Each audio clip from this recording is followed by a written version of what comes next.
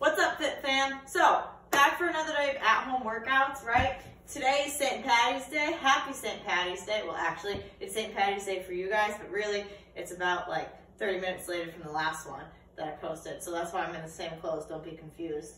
I promise I shower. Anyways, here's what we got going today, all right? So, our warm-up today, if you can see it, which I think you can, 3 rounds, all right? We're gonna do 20 mountain climbers. So mountain climbers, we are down in our push-up position, and we are just gonna bring our knees up past our elbows. So 20, 10 each leg, right? Gonna get your heart rate going, make sure that we're really pressing up through our shoulders, okay? Then we have 10 Kosak squats.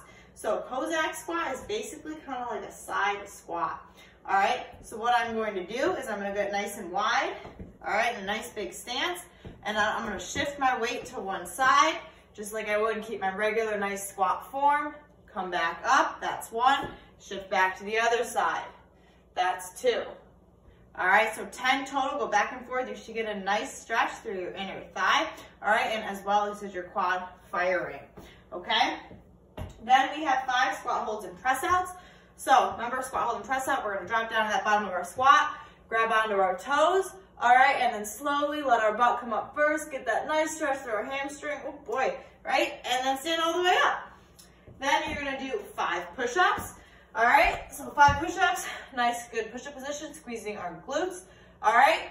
Chest to the ground, back up. If we can't do push-ups, what I want you to do is just do a push-up on your knee, all right? Keep your core nice and tight, go down as far as you can, and then come back up, all right? And then our 20-second chest T-stretch.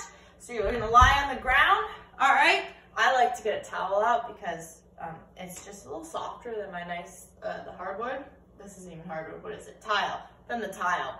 All right, so one hand out, other arm by your chest. You're gonna come up and around.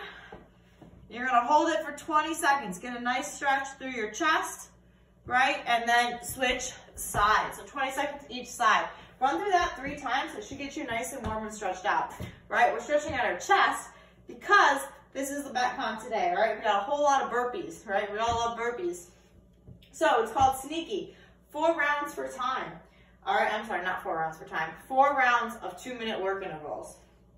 All right, so in 2 minutes, you're going to do 30 air squats. Remember, 30 air squats, feet about shoulder width apart. All right, toes slightly pointed out, driving our knees out, weight in our heels. We're gonna squat below parallel, come back up, making sure we have full hip extension at this top, right? So 30 air squats.